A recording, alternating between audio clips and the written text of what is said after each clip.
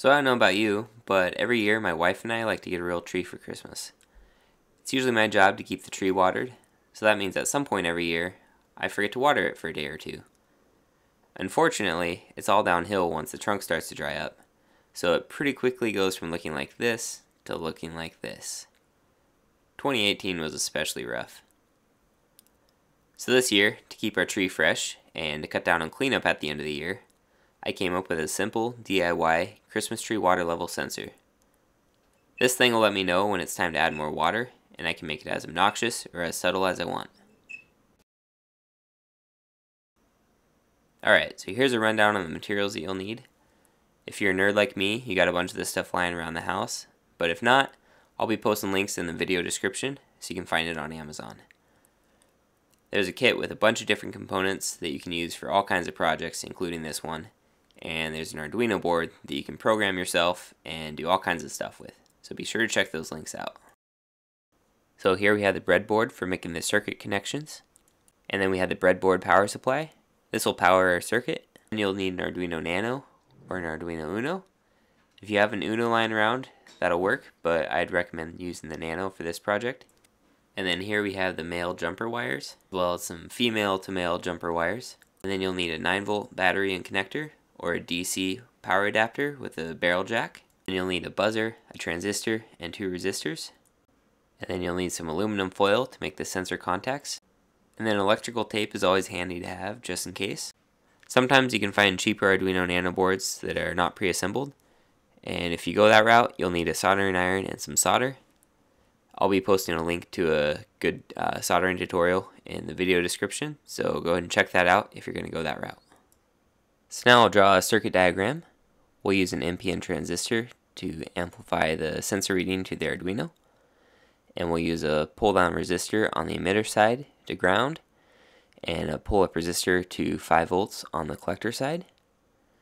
And then we'll connect our sensor to 5 volts and the base pin of the transistor.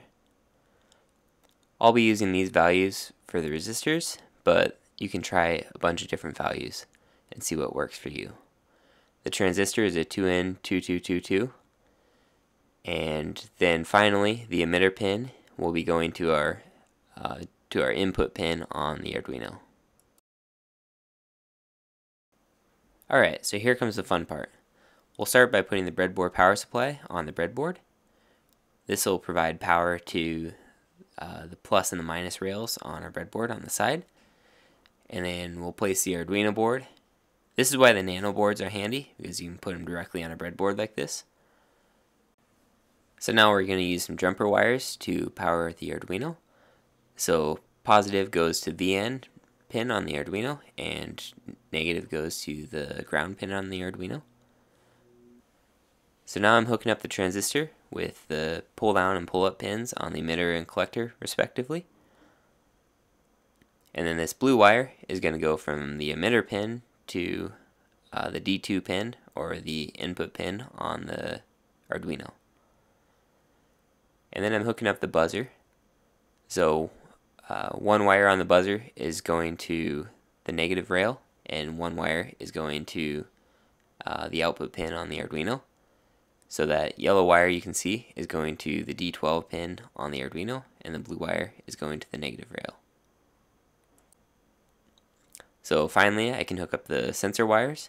So orange goes to the base pin of the transistor, and yellow goes to the positive rail on the breadboard.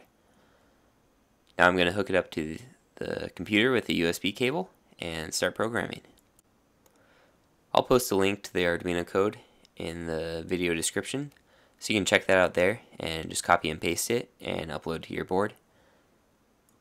You can see here I'm doing some troubleshooting, which, while it's important, is not terribly exciting, so I'm going to go ahead and skip that.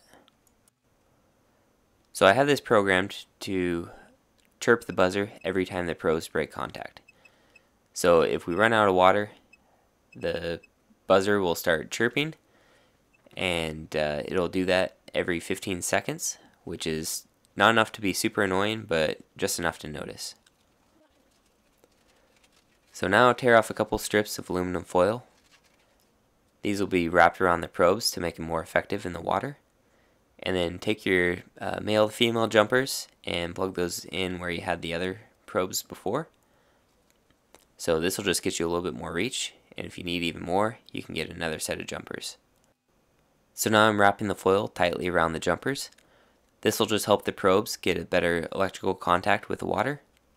You can see I'm poking the jumper through the foil and then wrapping it around tightly to get a good grip. This will keep it from falling off. So now that I have the sensor probes hooked up, it's time to test with a bowl of water. Let's go ahead and see what happens.